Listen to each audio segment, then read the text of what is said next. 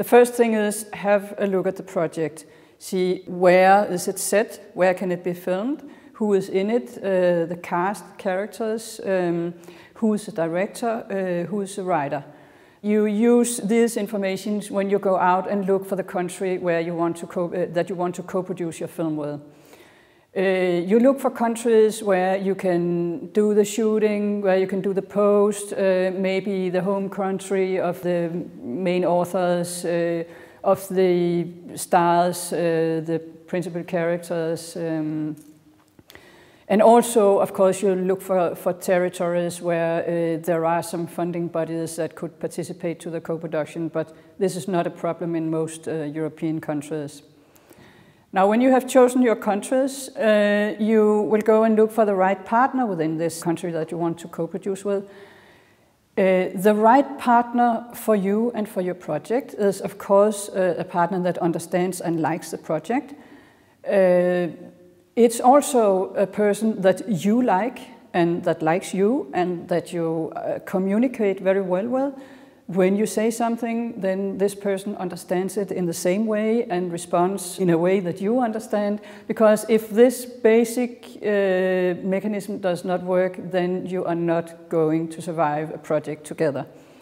When all of this works, you have found the right person that of course, is also likely to be able to get the financing that you want to raise for the film. Then you'll have a look at which possible financiers within the territories could be relevant for the film that you want to produce. You will have to go and look at, for example, national funding bodies, state money. You'll look at regional funds where you can spend something during the shooting or during the post-production. And you look for TV stations within the territory, you will look at the national distributor within the territory, and you look at any tax schemes, rebates, whatever are available within the territory. And you'll also look at any possible private financiers, private equity financiers that can invest in the form of deferred fees, of facilities and equipment, or in the form of actually cash contributions into the film. Of course, when you put together the total picture of the financing, the final financing plan, then you'll of course try to attract as much soft money, as much softly repayable financing as possible.